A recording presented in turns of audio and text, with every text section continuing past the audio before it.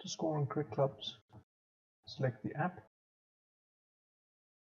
Ensure you are logged out by clicking the kebab in the top left corner and making sure it says guest login. Also ensure your mobile data is on and your Wi-Fi is off. Type in your username.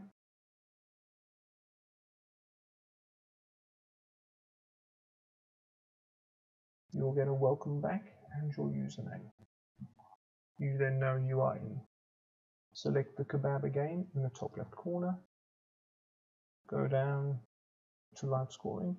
If you're unable to see it, scroll it up. Select live scoring. Go to ready to score. And you're looking for the name in this orange button of example and test. Delphos against Jeppy. This one here. Start live scoring. An overview. Continue. Add a new player to Delphos. And select the players that have been preloaded either on the computer or from another match. You will see at the bottom it'll tell you how many are selected, and as soon as there are 11 selected, all the other names are grayed out. You can select the captain, not compulsory. Jeppy, you can select.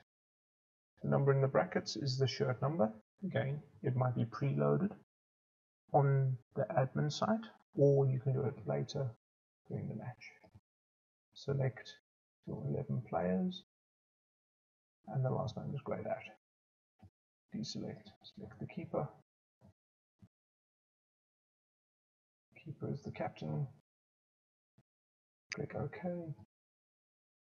You can change the innings, so if the game started late, or there was a weather or any other circumstance, you can change it to suit, reduced by 10 overs per innings. So now we're ready to go.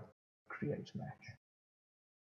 Under My Games, your match can now be seen.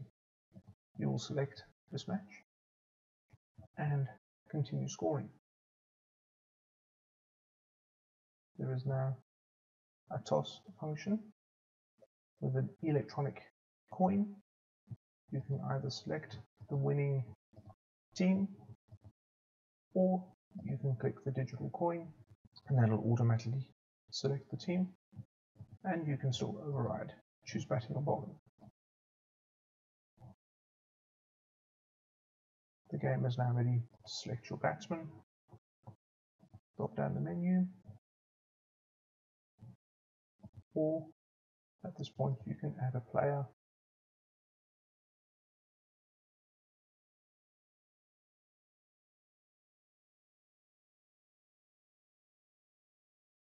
You can even add a Delphos player to the opposition. It can be entered. You can save. Select a new batsman, and you can select your batsman with the non-striker. Once you have selected, ask for the bowler.